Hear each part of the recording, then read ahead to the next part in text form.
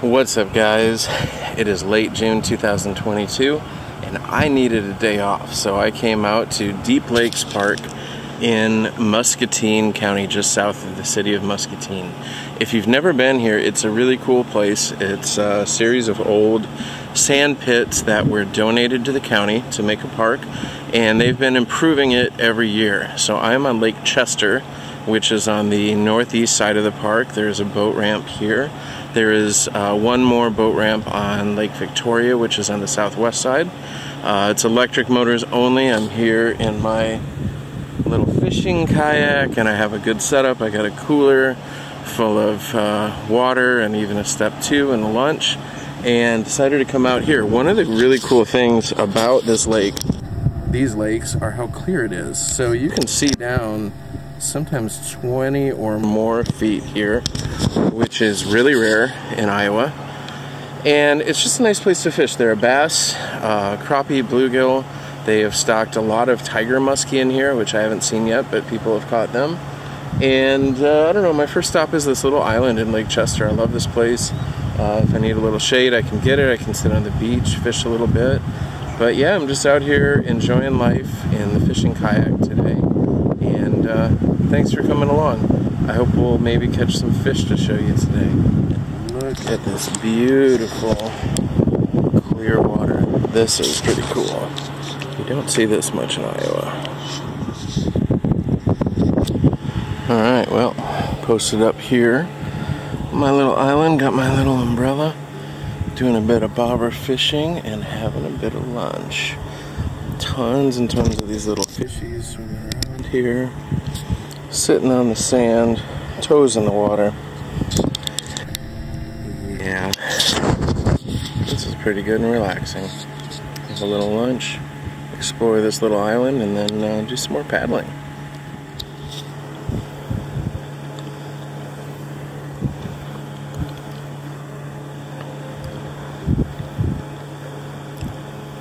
This is kind of fun. Just throwing a little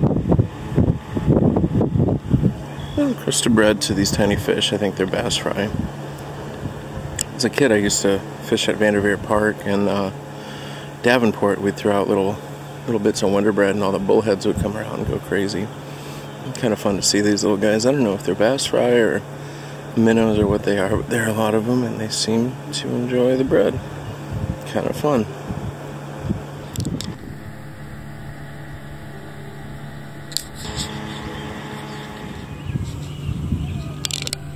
Couple observations from a bushcraft standpoint. So this depression in the sand with feathers and poop all around it looks like the nest of a murder duck, like they were spawning here, aka the more proper name, Canada goose. I love Canada. Letterkenny, Steve Wallace, poutine, all dress seasoning, Emporium Outdoors. Everything Canadian is good. Except the geese. I don't know why they sent them down here. Some kind of devil's bargain. Such nice people, such good videos, such good food. They're geese. Oh my god, we could do without them. Also here, you see, this plant is mullein. It gets quite tall. It gets these kind of feathery leaves. So I have not done anything with this plant except observe and admire it, but I'm told the leaves are known as backpackers toilet paper.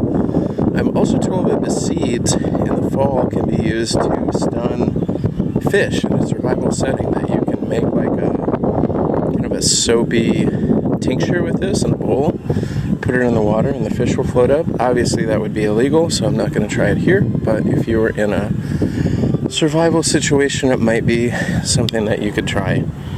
And if nothing else, you'd have toilet paper. So, alright, time to explore the island a little bit more. It's so much fun watching these little bass cruise in their pods and these big shoals of minnows kind of go shallow and run up the side to avoid the bass. Really a beautiful day out here today. Now this is funny. Many years ago, I used to do a hobby called geocaching, and I haven't done it for many years. But I came up here to sit in the shade and looked, and there was this little pill bottle wired to the tree. I'm like, that looks like a geocache. So I opened it, and it was. There are about 4 people who have signed it. So it's an interesting hobby. Yeah, it's interesting, that's all I'll say. But if you get out to this island in the middle of Lake Chester, you can log yourself a geocache, and who knows where that might take you. A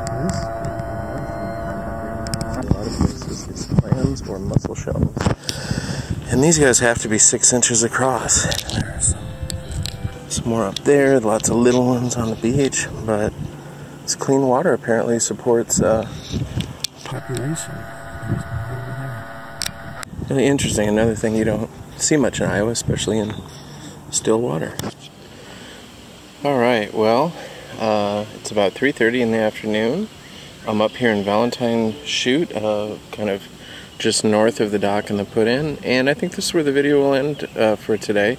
Did a lot of fishing, didn't catch anything, saw some decent-sized bass, some really big bluegills in this cove. But this is a very challenging lake system to fish because it's so clear. A little, well, actually pretty good-sized bluegill just swam up and saw the boat and swam off. You know, it's tough fishing out here, but it's great paddling, it's great playing. There are some nice cabins just around the bend that you can rent. There are wonderful restaurants in Muscatine in the area. Izalco is a Salvadorian restaurant that's nearby that's really, really good. So you can go there if you're up in this neck of the woods, and just lots of good paddling. And I'm going to come out here hopefully in a couple weeks if the weather is good with a group of friends and do some paddling, and I think it'll be a really fun place for that. You know, bringing a fishing pole out here is fairly optional. You know, certainly nothing to lose by trying it. Fishing is always fun. As Matthew says, it's, you know, they don't call it catching, they call it fishing, and it's always relaxing and fun when you do it right, and try to do it right. So thanks for tuning in, guys. Trout fishing in Iowa. Today was bluegill fishing in Muscatine. Totally different, but clear water, solitude, bird song, and maybe a step 2 when I get back to the dock, and call it a great day. Alright guys, thanks for tuning in. We'll see you on the next video.